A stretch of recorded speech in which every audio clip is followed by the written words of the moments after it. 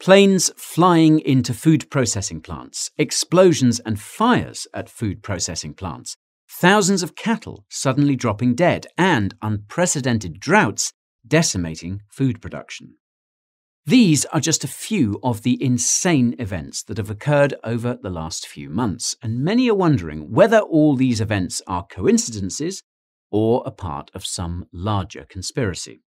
Today, I'm going to do a deep dive into some of the events that have been affecting food supplies around the world and see whether they're the result of accident, incompetence, or something more sinister.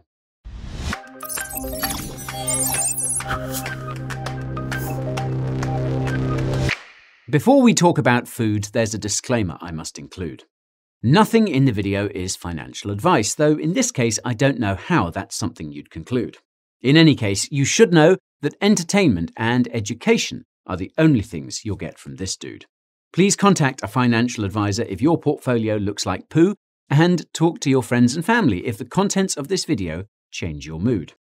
Now, if this is your first time checking in, my name is Guy, and this channel typically talks about crypto things. Coins, tokens, news, reviews, the sort of knowledge that will turn you into a crypto king. This time around, however, I want to talk about another topic to make you think. If that's something you can appreciate, subscribe to the channel and give that notification bell a ping. So, now that you know what I'm about to bring, let's look at all these food disruptions and see whether it's nothing or something. Unless you've been living under a rock or in your parents' basement, you've probably noticed that the cost of food has gone through the roof in almost every country around the world, and it's safe to say that the official inflation statistics don't capture just how much food costs have risen. This is almost entirely due to a combination of factors like inflation caused by central bank monetary policy, supply chain issues caused by pandemic lockdowns, and of course the ongoing war in Ukraine, whose effects we covered in depth in another video. That is in the description. Anyways, another factor that is allegedly contributing to the rising costs of food is the abnormal disruptions to food processing facilities that we've seen over the last few months, namely in the United States, which is the country I'll be focusing on for the purposes of this video. Now, although there have been a handful of high-profile disruptions to food processing facilities over the last couple of years, these disruptions only became a hot topic at the end of April when two separate planes crashed into two separate food processing facilities in the US just 8 days apart. Naturally, news of these two incidents took the internet by storm and resulted in lots of speculation that these borderline biblical disruptions to food processing facilities were a part of a plan to further increase the cost of food in the United States by its enemies to create more social unrest within the country. Some went as far as to claim that these disruptions were being orchestrated by forces from within the United States that are aligned with international organizations like the World Economic Forum, which have been explicit in their desire to see meat consumption reduced around the world. If you Google the sentence food plant fires or any similar search string, you're likely to get a series of fact-check articles from the mainstream media debunking the idea that disruptions to food processing facilities are higher than usual in the United States, or that these disruptions are in any way intentional. Many of them also argue that there hasn't been an increase in disruptions. These incidents are just getting more media coverage because food-related topics get the clicks these days. The thing is that none of these articles reveal the frequency of disruptions to food processing facilities in previous years. Logically, comparing the frequency of disruptions in previous years to the current year would make it easier to assess whether this is a phenomenon worth investigating. The absence of these statistics from the mainstream media has consequently been interpreted as evidence that there is some grand conspiracy. Now, this begs two questions. Whether the frequency of disruptions to these facilities in the United States is in fact greater than in previous years, and if so, why? Now, I might be mistaken, but I think I might be one of the first to find answers to both of these questions. So, here's what I found. I'll start by saying that the fact that there is no data on disruptions to food processing facilities in the United States in previous years is not evidence of a conspiracy. This is simply because the National Fire Protection Association, or NFPA, doesn't collect data about fires at food processing facilities specifically. As you can see, the NFPA only collects data about fires at manufacturing and processing facilities more broadly, and between 2015 and 2019, there was an average of more than 5,300 fires at manufacturing and processing facilities every year. If you do the maths, this works out to a dozen fires a day on average. This is why some fact-check articles about fires at food processing facilities seem to imply that the 30 or so fires since the start of the year are nothing out of the ordinary, even though this number applies to all manufacturing and processing facilities more broadly. Not very honest journalism, if you ask me. Now, if the NFPA doesn't collect the data we need to assess whether there's something out of the ordinary with all these fires, then where can we find it? Well, one way would be to crunch the numbers manually, but given how much Google is burying related results, this would be very difficult to do. This is unless you focus on a specific niche in the food industry, which is exactly what I did, and to be honest, it happened by accident. During my research, I came across a news and analysis website for the poultry industry, which explained that there had been 7 fires at poultry facilities between 2020 and 2021.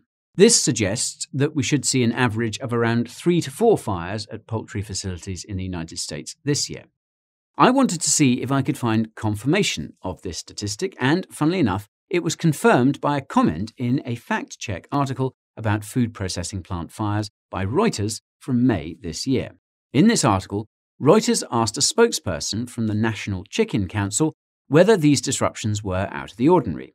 He said, quote, "I can only speak for chicken, but like any manufacturing plant/industry, there are generally a few fires that occur each year across the country." Assuming a few means 3 or 4 per year, then this is consistent with the statistic given in the news and analysis website for the poultry industry. The only thing left is to check how many fires at poultry facilities there have been so far this year, and it looks like there have been at least 3, based on a list created in June. Given that we're only halfway through the year and have already hit the yearly average, this suggests that 2022 could see as much as double the number of fires at poultry facilities. If we assume a similar trend for other types of food processing facilities, then it's clear that something's not quite right. I'll caution that there are a few assumptions involved in this conclusion, and it's quite possible that more data will come to light about the food crisis in the coming months that changes it. It's also important to note that there are more than 2 million farms and 35,000 food processing facilities in the United States. As such, even if all my assumptions are correct and we are seeing significantly more disruptions at food processing facilities, they are unlikely to have a meaningful impact on the food supply of the United States, as they make up such a small percentage of the total pie. The bird flu going around is clearly a much bigger threat, as it's resulting in the killings of millions of chickens in the United States and elsewhere. Now, you can learn more about the factors actually contributing to the upcoming food crisis using the link in the description.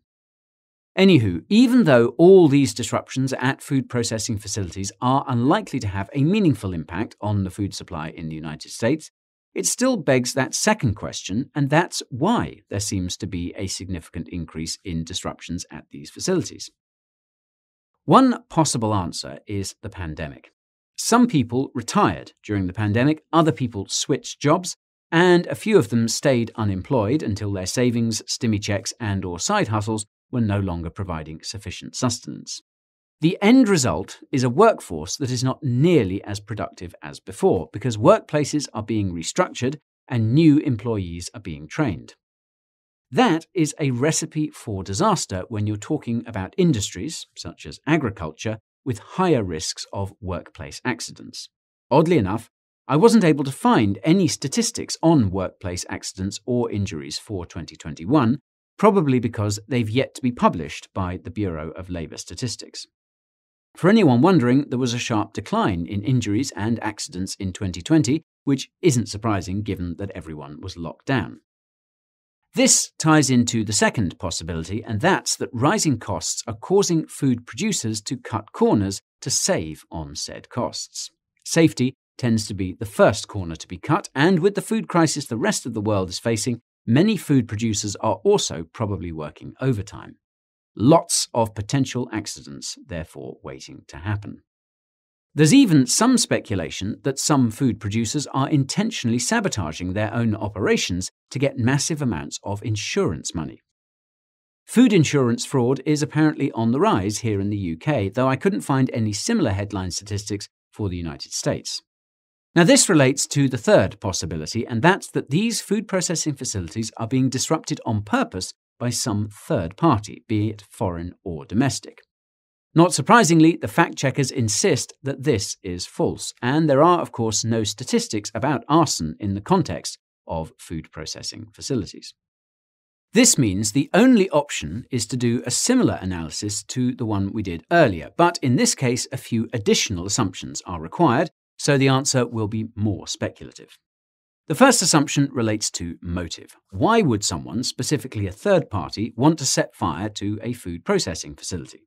You'd think the obvious answer is because they want to disrupt the food supply, but recall that these disruptions are unlikely to affect the food supply of the United States at all. I'd like to think that this is something our theoretical arsonist would be aware of, but maybe they're just crazy or, stupid. This arguably leaves just one alternative motive, and that's plain old ideology. There are some groups of people who are vehemently against fossil fuels, factory farming, and even just the consumption of meat. Among these groups are activists who have been known to sabotage and vandalize relevant facilities.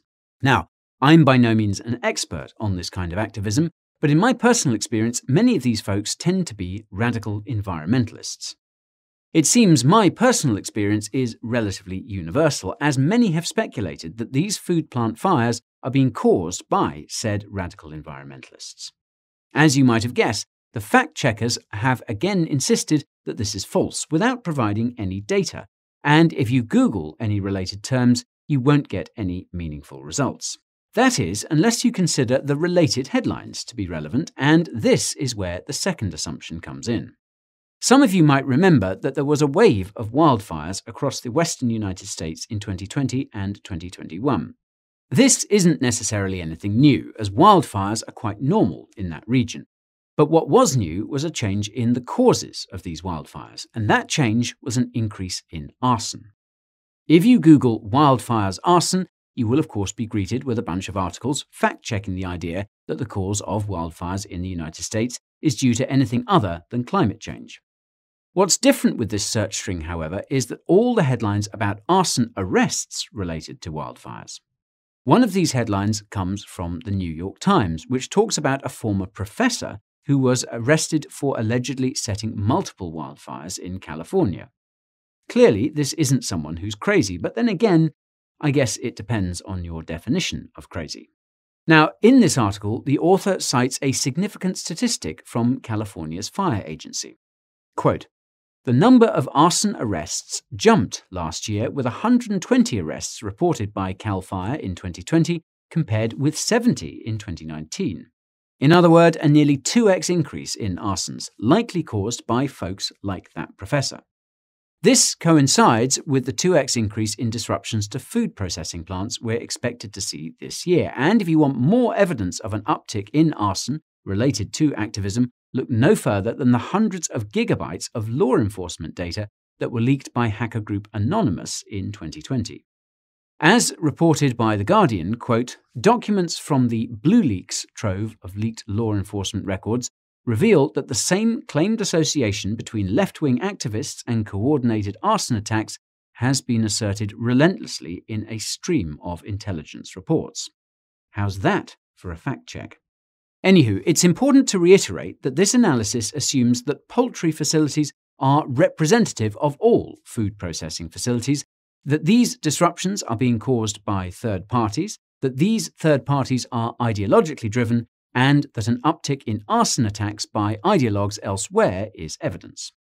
Even if all these assumptions are correct, it still doesn't explain another unprecedented factor that's actually affecting food production, And that's all the extreme weather events occurring around the world that are reportedly causing thousands of farm animals to die and crop yields to fall. The most relevant example here comes again from the United States, specifically Kansas, Nebraska, and Iowa, where tens of thousands of cows reportedly dropped dead due to, quote, extreme heat and humidity last month. As with the news of the two planes crashing into food processing facilities, the news of thousands of cows suddenly dropping dead took the internet by storm and led to lots of speculation that this was all somehow connected to the disruptions at food processing facilities in the months prior. This is because the weather in both Kansas and Nebraska was well within normal levels compared with previous years. Many farmers confirmed that these cow deaths were not normal, but then again, it's Twitter, so you don't really know if these folks are farmers or not. Regardless, the fact-checkers charged in to dismiss the idea that these deaths were caused by anything other than extreme heat resulting from climate change, and once again failed to provide any statistics to put the mass casualties of these cows into context. Unfortunately, I couldn't find any such statistics because, well, Google. So let's take these speculators at their word, assume that these cow deaths are uncanny, and jump straight to the question of who did it, why they did it, and how they did it, because this is the most entertaining course of action.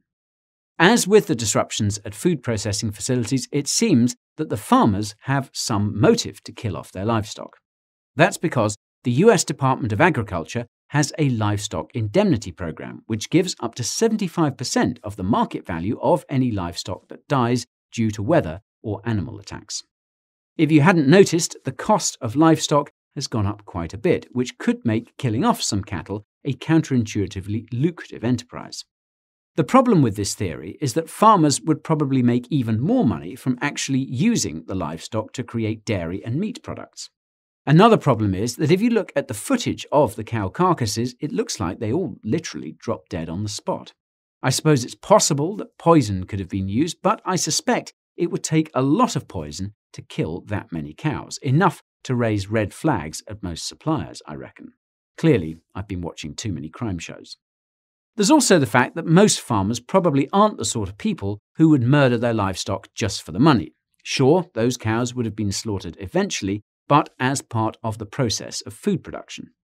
Now, given these facts, it's pretty clear that this cow catastrophe was in fact caused by the weather, which was again apparently within the annual norm, which admittedly doesn't make much sense. Some would say that leaves one last possibility that borders on conspiracy, and that's weather manipulation. Believe it or not, but this is where most of the speculation ends. Now, humans have been trying to manipulate the weather for thousands of years through all manner of rituals, dances, songs, and sacrifices. Obviously, none of these methods worked, but hey, A for effort, as my teachers used to say. Jokes aside, the first successful weather modification experiment is believed to have taken place in California in 1905, when a chap named Charles Hatfield received $1,000 from the city of Los Angeles for successfully making it rain during a drought, though this story is disputed. What is not disputed, however, is the creation of cloud seeding, which was pioneered by another American chap named Vincent Schaefer in 1946. Cloud seeding was subsequently used by the US military during the Vietnam War to strengthen storms as part of a secret project called Operation Popeye. Back then, the mainstream media was a lot more inquisitive, and it didn't take them very long to publish the details of Operation Popeye in a New York Times article in 1972. 2 days after the article was published, Operation Popeye was shut down, and the US military claimed that the project had failed.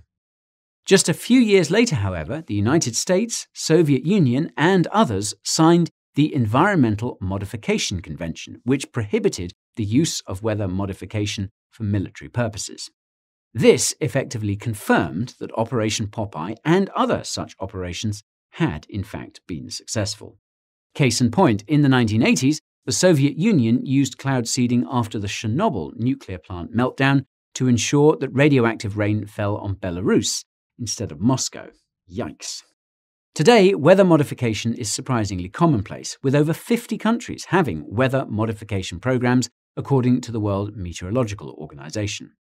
The most famous of these programs comes from China, which has used weather modification for all sorts of fun stuff, notably making sure there was no rain during the opening ceremony of the Olympic Games in 2008. And that's really just the tip of the iceberg. In 2009, the Chinese government orchestrated an early snowfall for Beijing. In 2019, Chinese officials reported that they had successfully reduced hail in one region of the country by 70%. And in 2020, China said it will be doubling down on its weather modification aspirations, seeking total control of the clouds by 2035. Another country that's been using weather modification regularly is the United Arab Emirates, which frequently creates artificial clouds and rain to fight against extreme heat waves in Dubai. And yes, this is all legit. Fact check me, you'll see what I'm saying is correct. There'll be some links in the description too. Now, given that China, Russia, and the UAE have this extremely powerful technology at their fingertips and have been explicit in their intentions to increase this power, one can only wonder just how powerful and prevalent the weather modification programs of Western countries are, especially the US of A. Am I saying that weather modification is being used to disrupt the food supply? I can't say because I don't know. What I do know is that weather modification is somehow not a part of the food crisis conversation, nor a part of the climate change conversation. I reckon it's about time that it was. I mean, it's not like governments would manufacture a food crisis to roll out digital ID systems for food rations. That would be truly crazy. Say, did I mention it's already been done in Iran? And did you know that a digital ID system is required for the successful rollout of central bank digital currencies? No, it's probably nothing. More about that in the description. And that's all for today's video about the unprecedented events taking place at food processing facilities. If you have any comments, questions, or concerns, drop them down below because I would love to know. If you enjoyed the video, smash that like button and don't forget to subscribe to the channel and ping that notification bell before you go. While you wait for the next one to hit the tube, here's what you should do. Check out Coin Bureau clips for more content from me and tune in to the Coin Bureau podcast for deep dives into different cryptocurrencies. You can also follow me on Twitter, TikTok, and Instagram for hot takes and dank memes, and join my Telegram channel for all the daily crypto updates you need. If you're wondering what cryptos I hold as part of my portfolio, subscribe to my weekly newsletter to see how my allocations ebb and flow. And if you happen to be a true crypto lover, head on over to the Coin Bureau merch store and get yourself something that's suitable for summer. Now, you can find your way to all these resources and more using the links down below. Thank you all for watching, and I'll see you in the next video. This is Guy bidding you goodbye.